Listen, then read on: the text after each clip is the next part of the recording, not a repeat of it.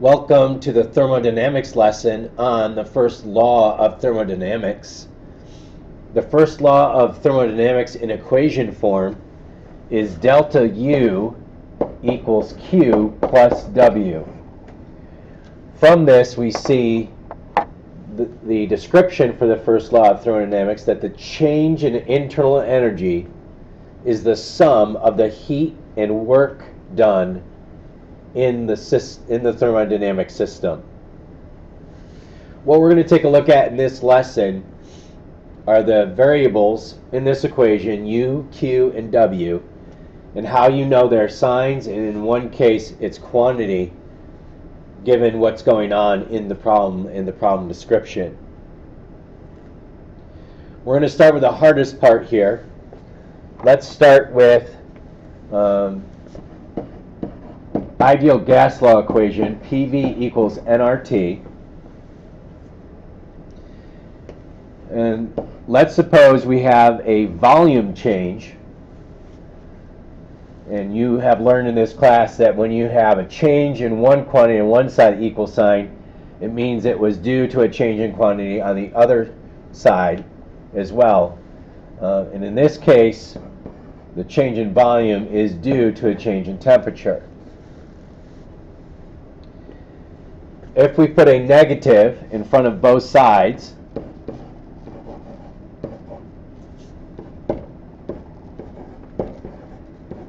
and I'll explain later why we've done that, what we have is the expression for the work done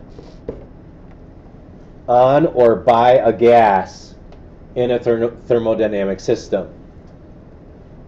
So work done is equal to negative P delta V, which is what you'll see on your reference table. But it's also useful for you to know that an alternate way to calculate that is negative NR delta T. So if they gave you the number of moles and the change in temperature in Kelvin, you'd be able to also calculate the work done instead of using negative P delta V. Now, let's take a look at the signs of this work and what that means as far as the work done in the thermodynamic process. The first thing you'll note here is that work is only done when there's a change in volume. If there's no change in volume during a thermodynamic process, there's no work done. Your work done would be zero. However, if the work is done by the gas,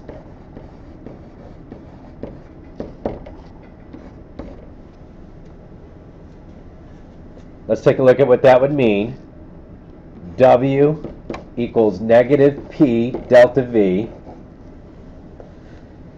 equals negative P, and the delta V, if the work is done by the gas, that means the gas is expanding the container.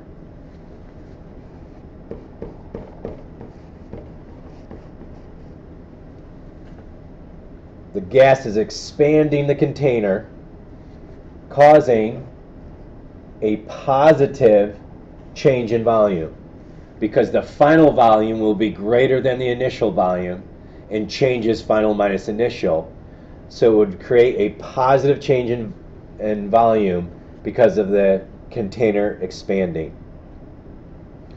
Therefore, the work done by the gas would be a negative times a positive, which is an overall negative value. If the work is done on the gas,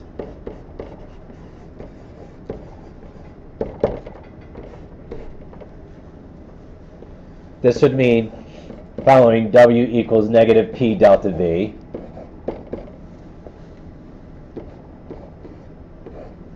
If the work is done on the gas, that means some outside force or some outside system is compressing the container doing work on the gas. So the gas is compressed,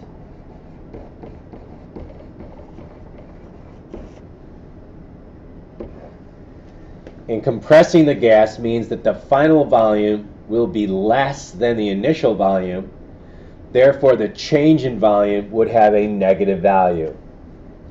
and a negative times a negative is an overall positive value. So what we've talked about so far with work is that work is 0 when there's no change in volume. The work is negative when the work is done by the gas, expanding the container, and the work done is positive when the work done is on the gas, compressing the container. Now, to wrap that discussion up, if you look at the front of your reference table, or the page that has the constants page, and find this Roman numeral 4 statement, it says for mechanics and thermodynamics equations, W represents the work done on a system. That is why the College Board and AP use the designation W equals negative P delta V. Because if W represents the work done on a system, that has to end up being positive. So the only way for that to happen, if the work is done on a gas, that means it's compressed, which means that gives you a negative change in volume. The only way to have that work done be positive is if a negative sign is in front of the negative P delta V, so that the negative times the negative is a positive value. Okay? So that's why there's a negative for the College Board and AP in front of the negative P delta V for the work done. You may find in other textbooks and other college courses that they use an opposite designation, and then the reverse would be true. Okay? All right, continuing on. Let's go to some easier stuff here. Let's talk about Q. Q is 0 if the process is adiabatic, but Q is positive if heat is added to the system, and Q is negative if heat is lost by the system. This concept is pretty intuitive and pretty easy to grasp. Q is 0 if the process is adiabatic. Q is positive if heat is added. Q is negative if heat is lost. Okay? Lastly, delta U. Delta U is positive if the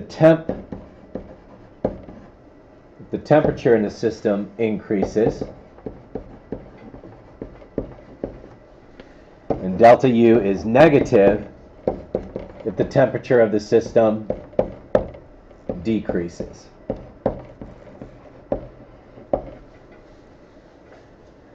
Delta U is 0 if the process is isothermal.